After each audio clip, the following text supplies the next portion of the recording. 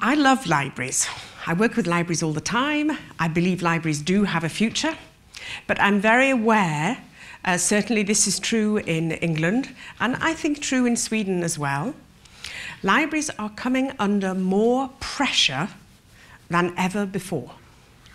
Some of the pressures we have, financial. In England we have big cuts at the moment, and yet at the same time the library is expected to do more. Less money, more work. Yes? Yes, you recognize it. Politically, everybody thinks libraries are a good thing, but we have to justify ourselves more than we used to. We have to prove our value. Culturally, we have people who say, well, why do you need libraries now? You have Amazon and Google. I'm sure you have an answer to that. I do. But I think we need to articulate, we need to get that answer out. And the work that we do, which is all about promoting reading from the reader's point of view, I think it can help libraries in all those areas. It gives you some good arguments to make. So as well as learning practically, I hope the arguments will help too.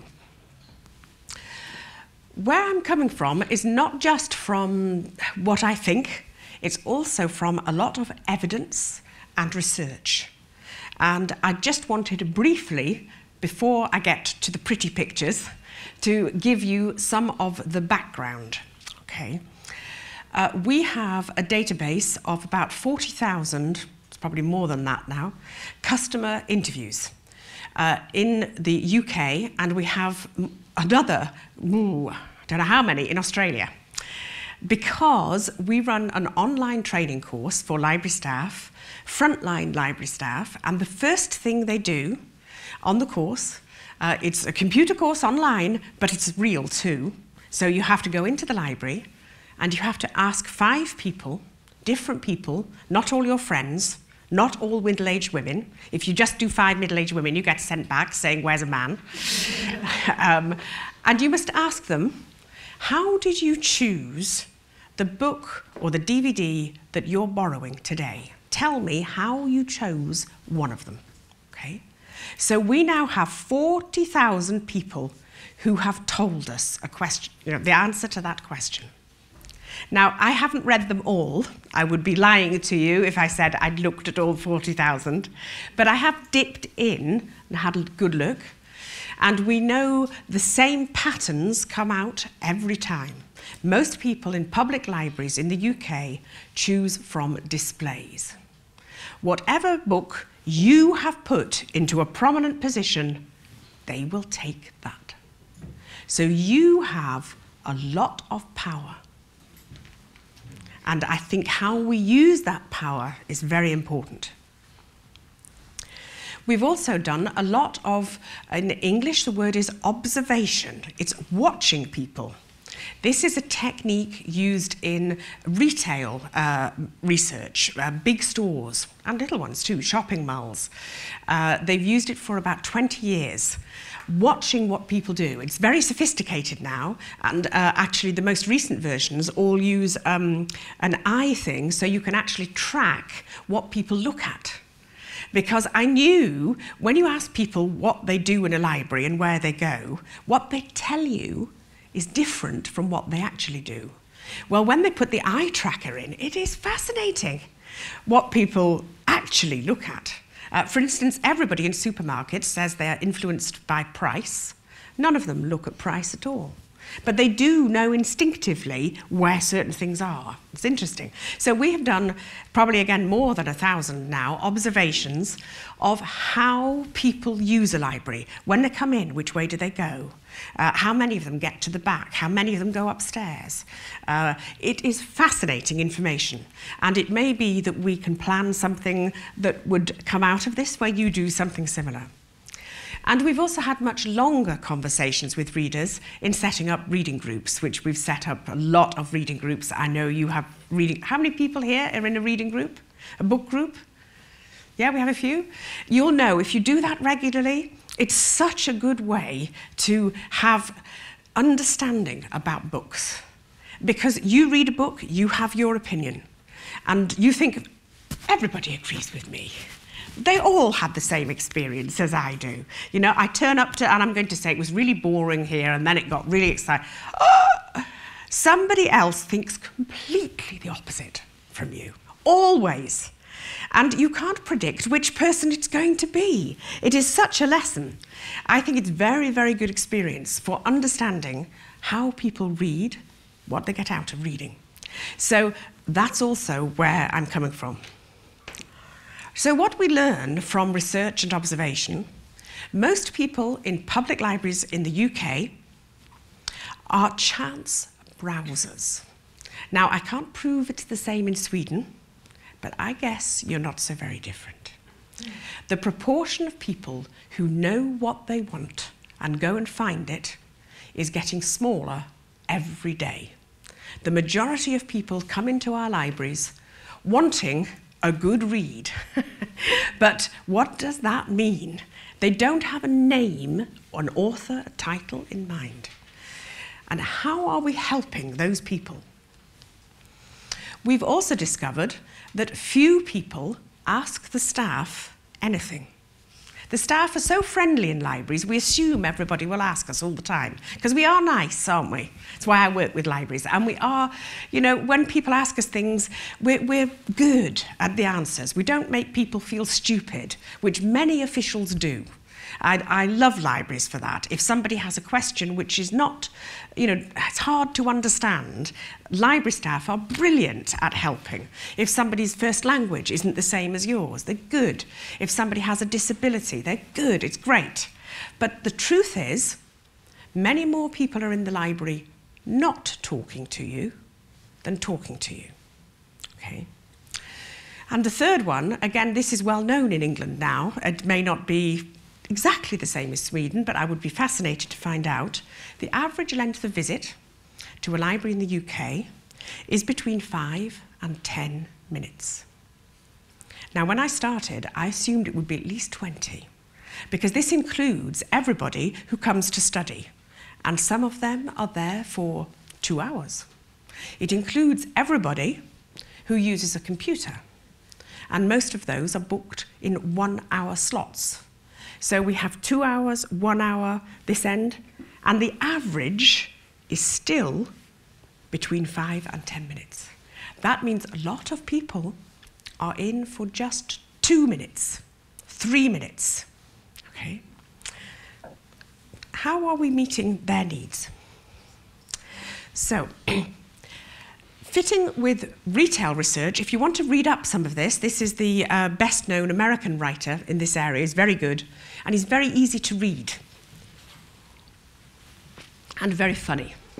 And he shows when we go shopping, 3 out of 4 shoppers buy on impulse. It's fascinating. I won't go into the details. Oh, and this one, I will just tell you this one too. The way that people choose, this is a great book by Sheena Iyengar, another American, called The Art of Choosing. She's the woman who did the famous, it was called the jam experiment, and she went to a big department store in New York, and she had a little stand, and the first day she had 3 jams that you could taste and buy one of them if you liked them. The second day, she had, I think it was something like 30 jams, okay? And you could try them all and buy one if you wanted. Which day did people buy more? The one with 3. Not just a little more, 10 times more. So if you give people too much choice, they're paralyzed. They can't deal with it. So understanding the psychology of reading and how people choose books, one of the things we need to understand is how difficult it is to choose a book in a library. Okay, particularly if you haven't got a name in mind. You know, we've tracked people going in and having a quick look, coming out again, not taking anything. And I think that's a bit like the jams. 3 jams, oh yes, I'll try that. 30 jams, oh, it's going to take too long.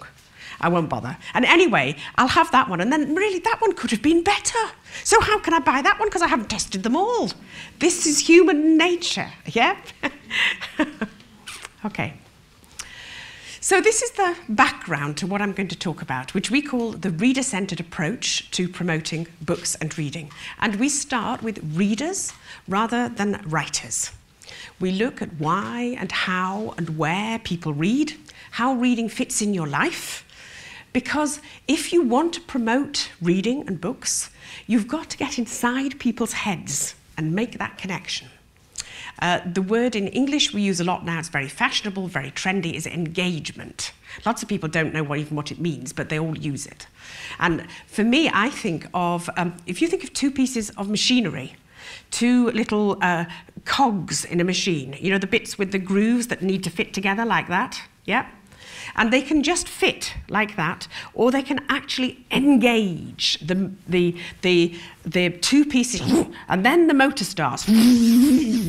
That's what motor's off then, okay? We're trying to get that, not just touching. That's, you know, we need that next stage. And there's a good phrase for this in advertising, which you may have heard too. In English, it's sell the sizzle, not the sausage. The sizzle, imagine the sound of sausages frying in a pan. And it makes that sound as they're cooking, yeah? The sizzle is that noise, okay? So if I give you an example from sausages, if we think of an advert for sausages on television, okay? And I'm going to describe a very famous one that we had in England. They always say, don't ask what's inside sausages. Yeah. So if you're going to sell people sausages, you don't tell them what's in it. You don't have a big picture of a giant sausage looking very greasy, the meat content, the fat content, the content of all the other things you don't want to know about. What you do is you conjure up the experience of what sausages mean in somebody's life. Okay? So sausages in England are comfort food, home food. They're not particularly gourmet. They're something ordinary. So to sell sausages, what you do is you conjure up a picture of maybe it's about 4 o'clock in the afternoon, 5 o'clock. The family is coming home from work, the children coming home from school, it's getting dark, maybe it's raining, it is England. And here is this lovely warm house glowing. And as you get closer, the door opens and you can hear the sound of the sausages cooking. And then you get a visual of the sausages, you get a visual of the kitchen, of all the people in it, the experience that they're having, okay? So that when you stand in the supermarket in front of the freezer and there's this little packet of grey, nondescript in a plastic coating, or in England it's probably bright pink because they put colouring in as well, okay?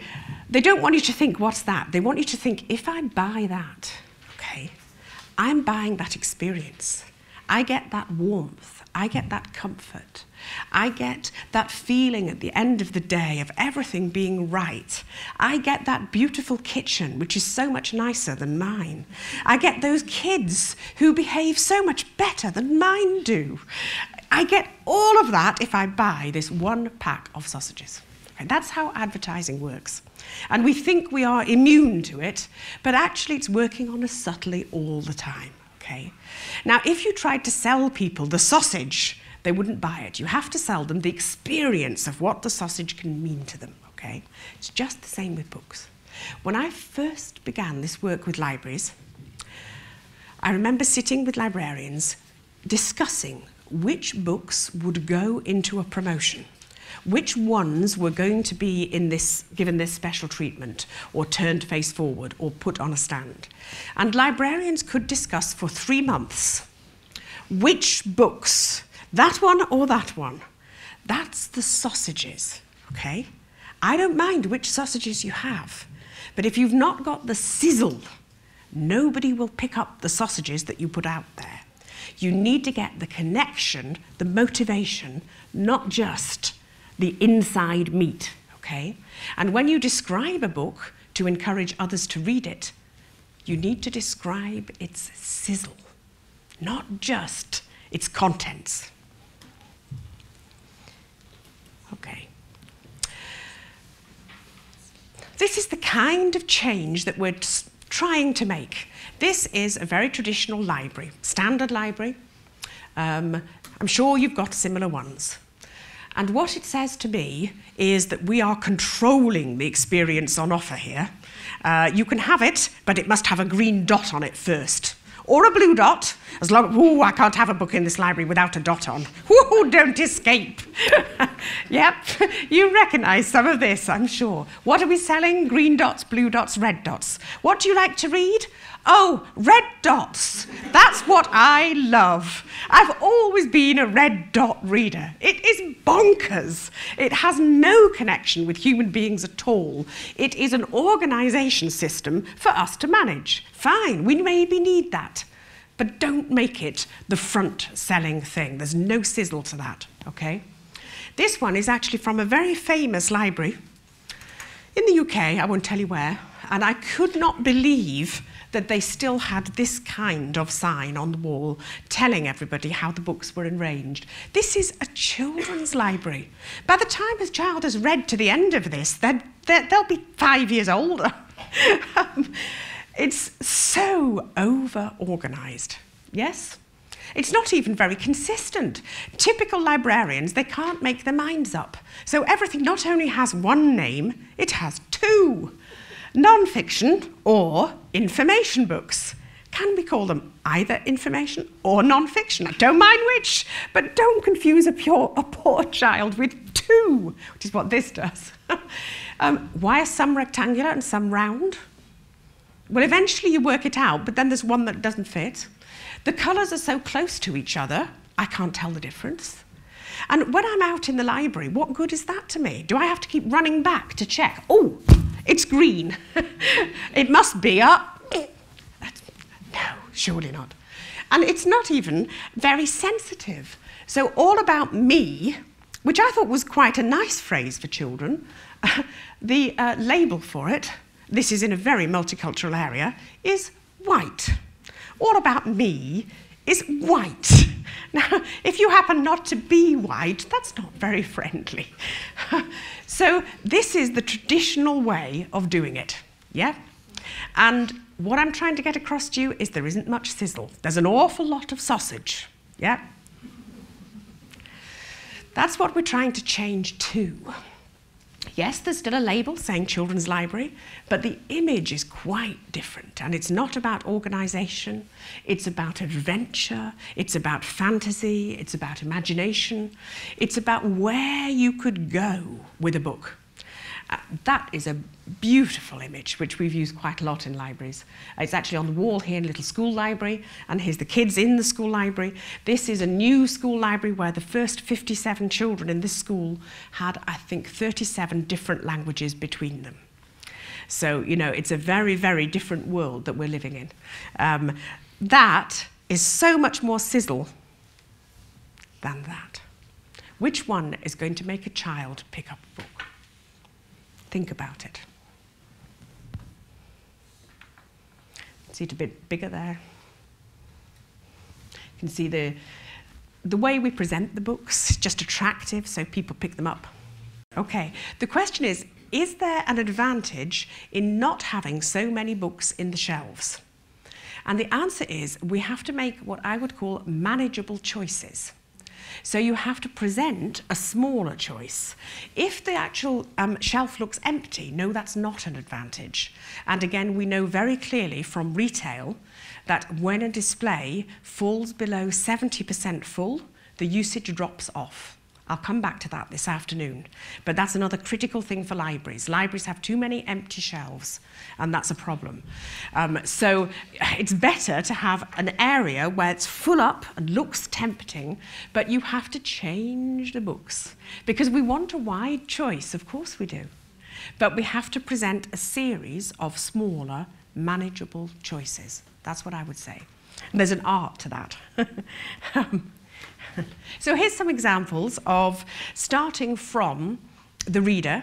So this is a promotion for children. It doesn't say the name of the author at all. What it's trying to do is to get away from that thing about reading being good for you. Children are told reading is good for them all the time, and it makes them not want to do it. So can we associate reading with being a bit naughty? The book made me do it. The dog ate my homework.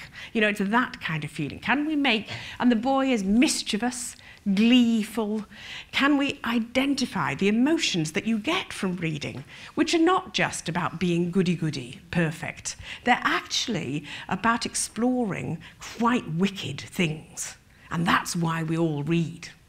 And even that's quite, you know, small children. So that's what that one's doing. The one in the middle is aimed at about 8 to 10-year-olds and is just saying, relax, relax. It's a phrase, just chill, that's used by quite young children in England now. And the one on the right, we used to make a selection of books for more sort of 15, 16-year-olds. So it's more sophisticated. The phrase is altered image. It's an age where you are thinking about identity and perception. And the image, you know, it's very clear that's not for young children. You don't need to do a lot to convey these things. But each of these doesn't name authors, okay? I'll come back to that. But that makes them brilliant for libraries. Because every time you do a display with author names in, what's the problem? You don't have enough copies of those books. So what happens is, famous author, yes, take them. Come in again, a famous author, nothing. Can't have those. Join the queue, you might get it in 6 months if you're lucky. We've got all these other books. We have to persuade them to take something different.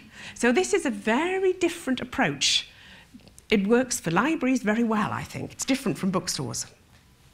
There's this big poster, and to show you how we do it in a library, here's a little stand with just 6 books faced forward and 6 behind them. Okay, it's that small. But the books have been chosen to be just the right thing for this boy that goes with that poster. It connects. This boy might not take from the shelves behind, but as he walks past, there it is. Woo! And it looks like it's for me. The image pulls and then the books pull. That's a very different way of making it work. This is one we did, in fact, this was the first one in a project that involved libraries from different library services across the UK. And we're looking at the moment for partners to do something similar across European countries. So I'm rather hoping there might be some interest in that from today. But this was a project in England, and the very first thing we tackled with the English, and I will say English rather than Welsh and Scottish. If any of you have been to England or know English friends, it's a wonderful country, but they do not read or speak other people's languages. And therefore, translation is a very significant thing in English. Well, the lack of it, I should say, is a significant thing in English culture. And the public libraries did not buy very many books in translation. Because partly they don't need to. There are so many books in English, and there are books in English written from around the world, Australia, India, America. But it means that there are lots and lots of other experiences that we don't get. So we looked at how can we promote books in translation? How can we persuade libraries to buy more of them? How can we put them out selling the sizzle so that people take them? And we can show there is a readership for these authors, which there is. And you can see we associated it with travel, the sizzle of travel. It says open ticket. Open ticket is something that you can use to go where you want, read your way around the world. So all these Brits who, you know, think they're never going to read a foreign book, they're drinking foreign wine and they're off to foreign hot places. You know, you just need to associate it a little bit with those things, and you can check, oh, maybe I've never heard of this author, but I will try. And it was hugely successful. Little, small displays, 50 books at a time, 100 books at a time, authors who were unknown in England. I think we actually had an effect on sales with that promotion. because so many libraries did it and got people taking books in translation. Starting from reader needs is another way to do it. Book lists tend to be, again, lists of themes or lists of authors. We make book lists around how reading fits in your life. And we often work from something that somebody has said to us. So this one on the right, when I first started this work, this again became a very famous phrase. I asked somebody, I think it was in a library in Hull, what are you looking for? And she looked at me and she took a breath and she said, do you know, she said, what I'm really looking for is books about people who are more miserable than I am. And I just thought that was brilliant. Books about people more miserable than I am. It's a great list. You know, lots of people would read that. And this was done by Oldham Libraries many years later. And they put with it books to lighten your spirits, and they made a whole thing about reading and health. But it's just not, when you open it up, it names titles, but the library knew how to substitute others. If they hadn't got those in, they understood the concept and could substitute others. Now, what that could have been, might have been, you know, 10 great world writers.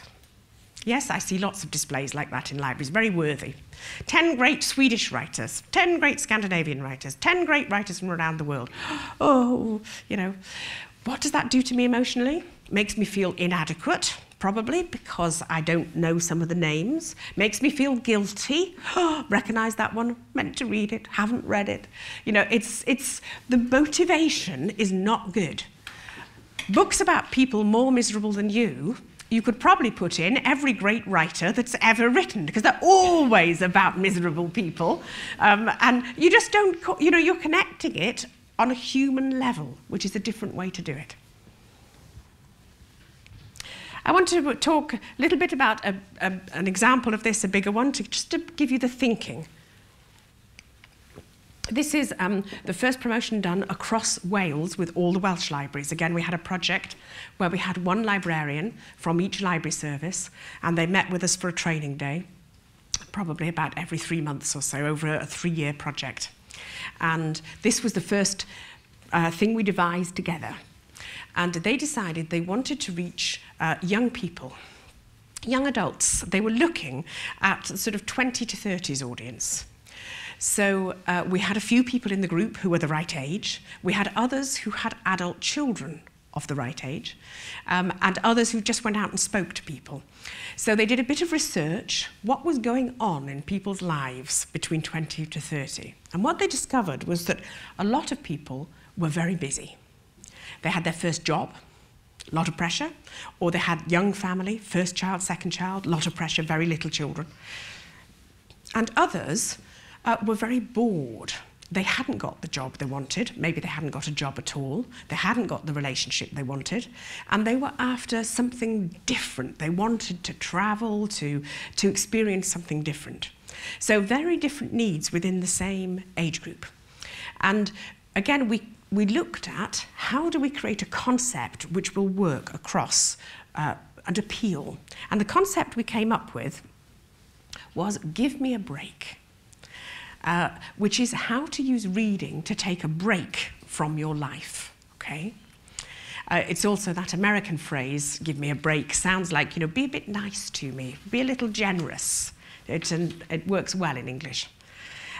You'll need to be thinking of the equivalents in Swedish.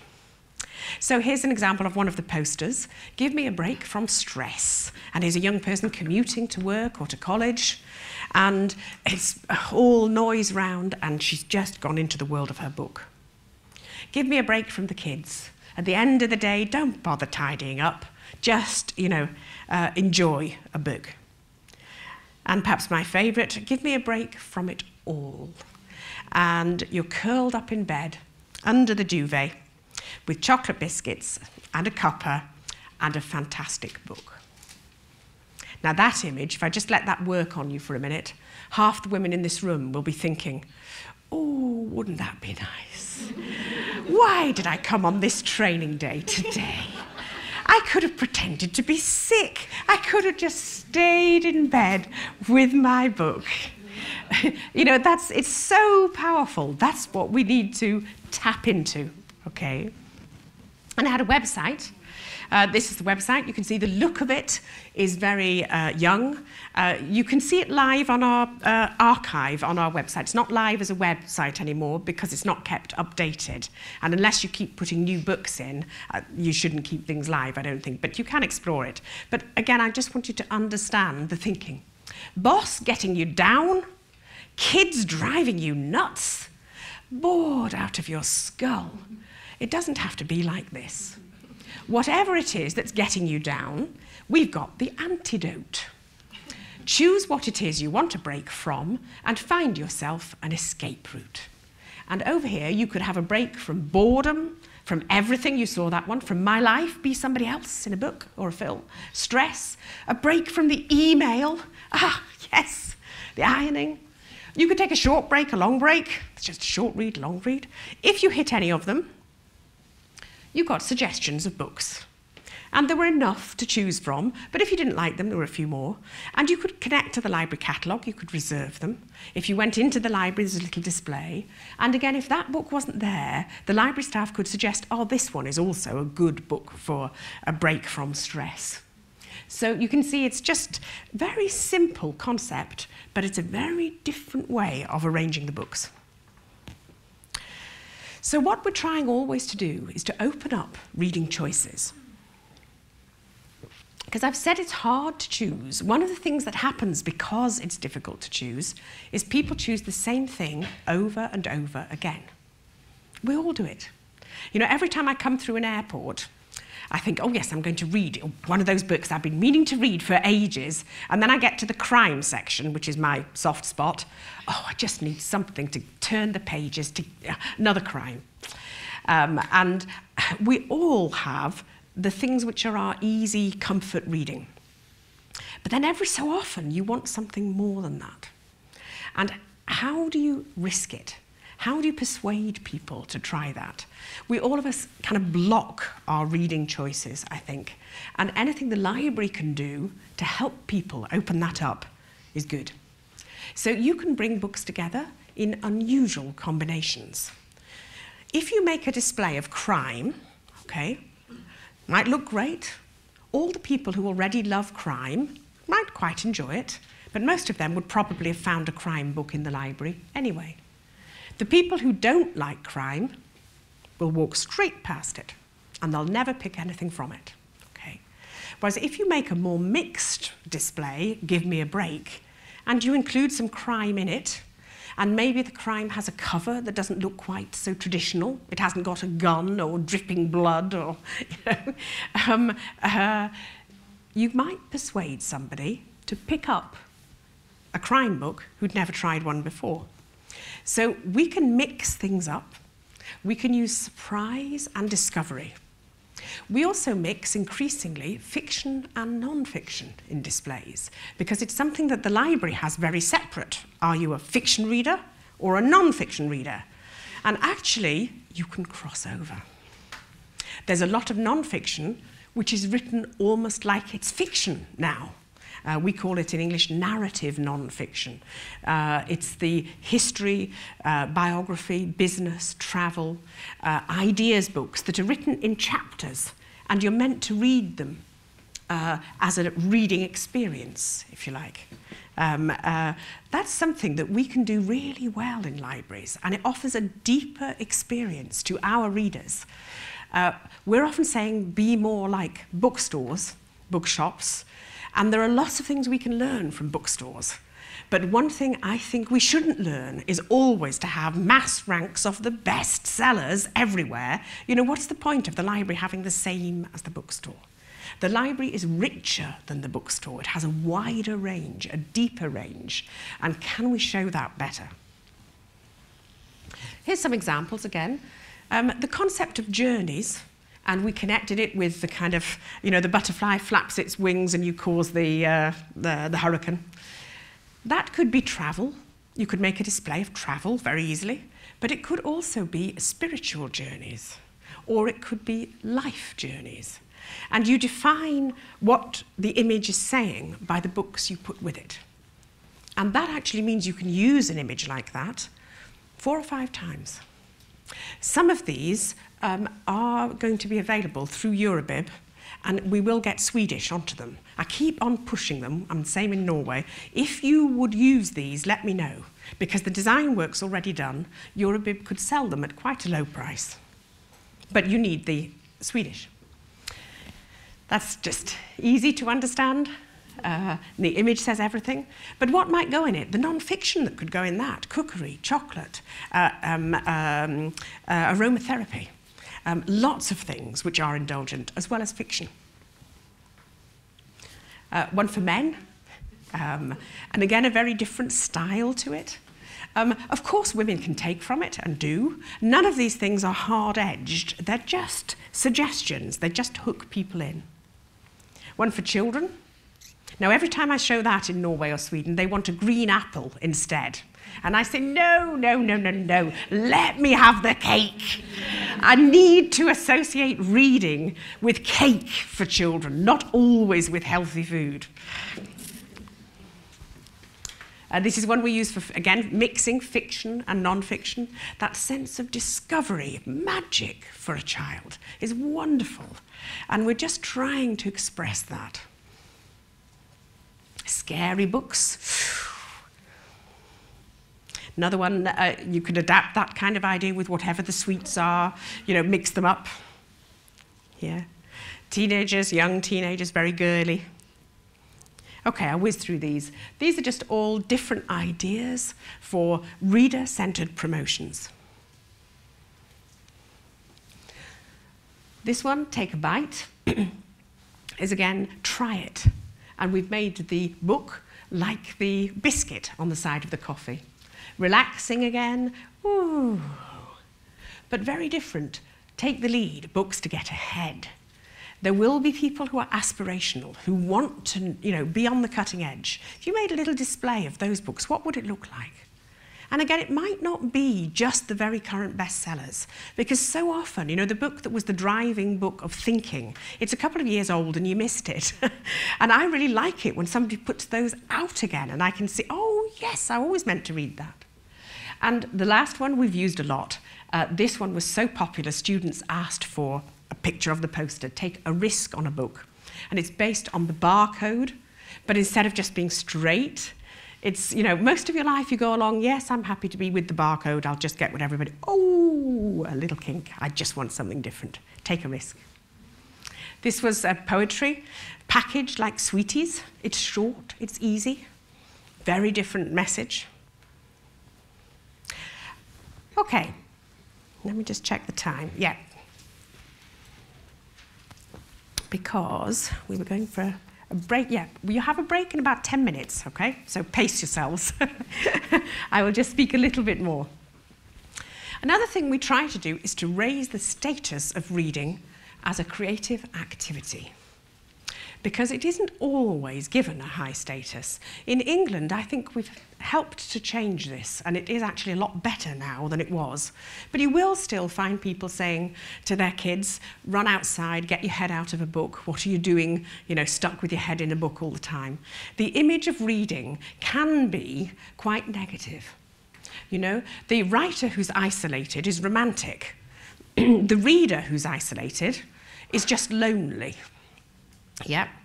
Some people assume that if you read, it's a substitute for life, and you have no friends, you have no social life, you clearly have no sex life.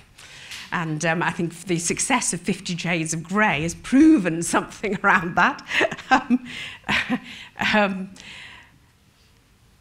All of those things are saying that reading is being used as a substitute. I don't think it is. It's being used as an extension. Readers are adventurous people, imaginative people. You've only got one life as yourself.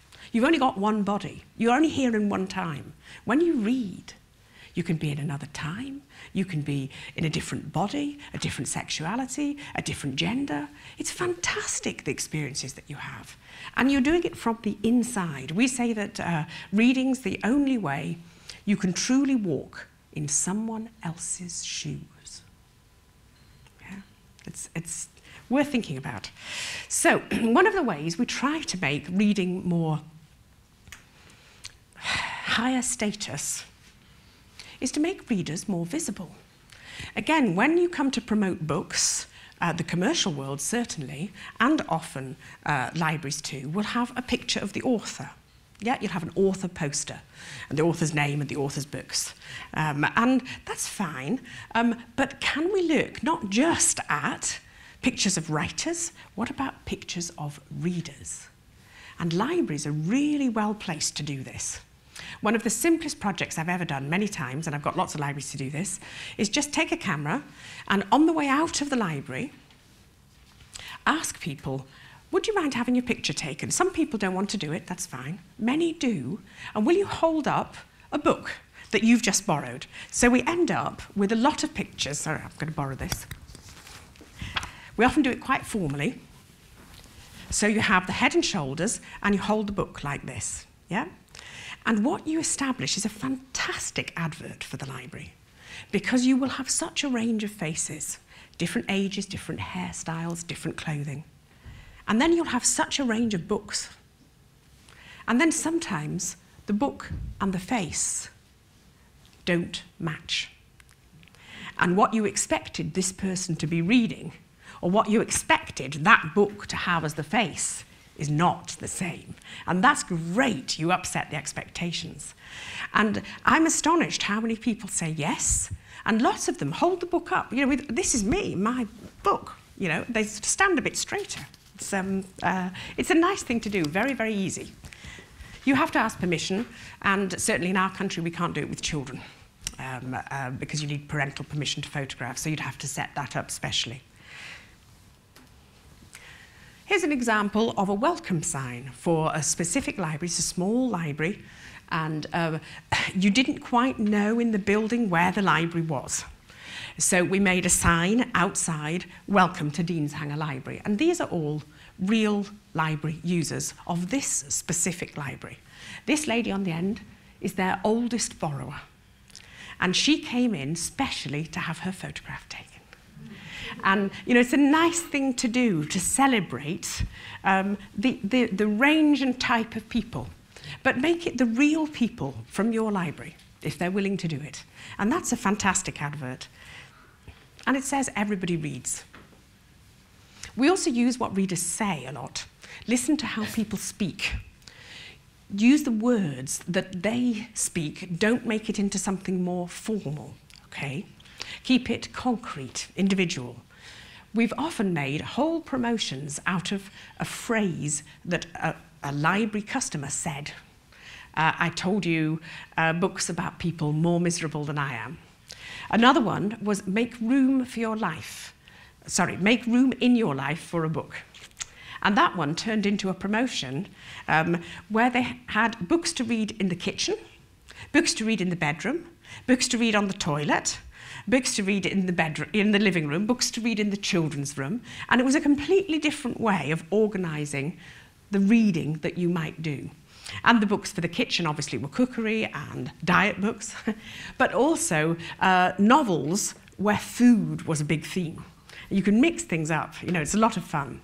So listen out for what people say. Another ones we use here, get lost, get a life. And we turn get lost into, you know, this amazing image about getting lost in a book, which is about going somewhere so, so different. I'm just checking. Can you see the colours of these reasonably well? Because that light's a little bit bright. I think it's because of the filming. I hope you can see the colours, because they're rich. Websites. How do you create a website from a reader point of view? This one was already mentioned, I heard in the introduction. It's been going 10 years, and it does something that Amazon can't do. And we're working on something new for it. It's coming out in another few months. But the core of it is how to choose a book when you don't know any names of any authors or any titles. You can't remember them. Because what happens with choosing on a catalogue or any other kind of database, or even on websites, commercial ones like Amazon, is you always choose something you already know. Because you have to put the name in that you already have in mind. You can't say a book a bit like that one that I had last year, but not quite so violent. It won't let you do that. This site will. So here you open up the sliders, you choose, do you want the book to be funny or serious? Very, very funny, very, very serious, or anywhere between the two. Very, very safe or very, very disturbing. And you can move from one to the other. It allows a huge number of sophisticated combinations, and it delivers really interesting reading. It doesn't have the biggest bestsellers in.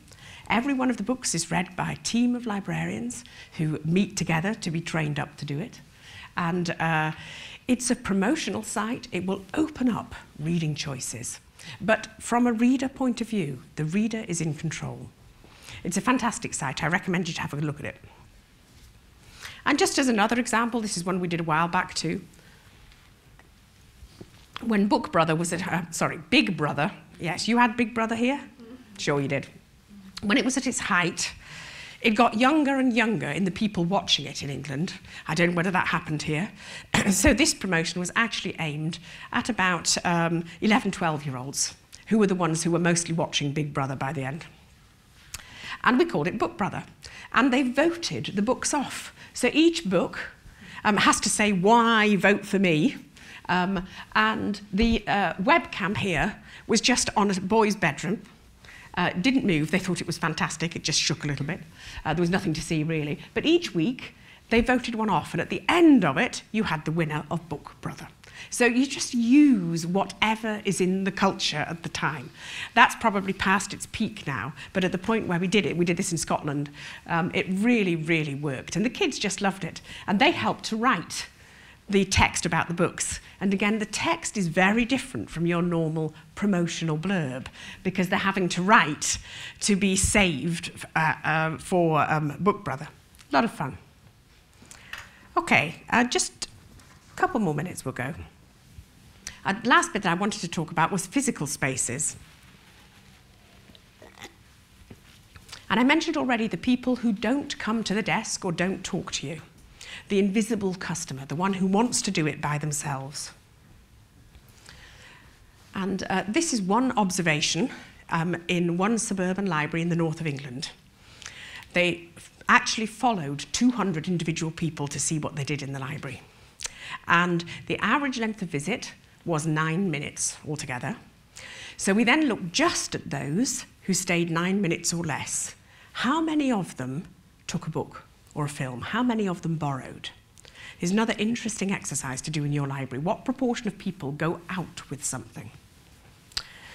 And what we found was 43% of those who stayed 9 minutes or less borrowed a book, which meant that 57%, more than half of them, didn't. Now my question is, what were they doing? Because a lot of them were clearly in for 5 minutes or less. So they couldn't use a computer. They probably couldn't read a newspaper. They couldn't have a long conversation with staff. They couldn't look up something complicated. They were clearly in and out. So what were they doing? They didn't borrow anything. I think a lot of them came in, had a quick look, didn't see anything they fancied, went out again. The easiest way to increase your performance is to persuade those people to take something. So that's what we set about doing. And this is the kind of change we've made in some of our physical libraries. Our libraries are very squashed. I was thrilled to see the library here yesterday. You're so lucky with the space. This is a very typical English library. And that is the first impression. That's the main door. And what do you get? All this stuff with the trolleys and the work and the when you go to a really smart store, are they unpacking the crates in front of you? No. Why do we think that's okay in libraries? So we changed it. This is the very same space, and we created a very, very different feel. We called it Quick Choice. There's a table with face-forward paperbacks, and there's a lot of face-forward on these shelves here. This is not organised in any order. This section is purely promotional, and they can put whatever they want on it at any time. And it's worked. That is the same space. It's a very, very different impression. That looks like a bookshop, but actually all of those books are different. It's not what a bookshop would do at all. It's actually merchandised with library principles, which are very different, I think. This is the same space. That's where you came in. The counter was out there, as it was, and that's how it is now. You can see it's a very, very different experience. The colour's different, the shapes are different. The experience offered is much more tempting. We try and make a journey of discovery to pull people through the space. I may be back to do a bit more on library design, so I'm not doing a lot today. But I did want to share these figures with you. This is a large central library in London. I didn't design this one, but they are using our tables, which we designed in the middle. And I just wanted to give you the statistics. This is a library on, I think, 6 floors. And they created this area they call page 1, like page 1 of the book. And you come into it off the entrance. In page 1, the books are organised promotionally. There is no alphabetical order. And it holds at any one time about 850 paperbacks. So if you're the sort of person who knows what you want, you never come in here. It would really annoy you. You couldn't find anything. You go straight up the stairs to the main A to Z sequence or the main Dewey non-fiction. Fine, no problem. But if you're the sort of person who doesn't know quite what they're after and who hasn't got that long, maybe only 3 minutes, you come in here and you grab something. And what's interesting is the impact it's had on the statistics for borrowing. So at any one time, it's holding about less than 0.5% of the total library collection. But it's creating 30% of the fiction issues and 20% of the total issues of this library. They sent me the statistics for 2 years, day in, day out. Pump, pump, pump, pump, pump. Really powerful. So that's meeting that need of the people in a hurry who aren't sure what they want. The books in here change. They're not always the same, but it's a different experience. Now, we use that in miniature in every single library that we do. Keep on that one. So if I go back to this one, if you have a very small library, you just have one of these. And you keep changing it all the time with what's on it. And more books will go from that table than from anything else.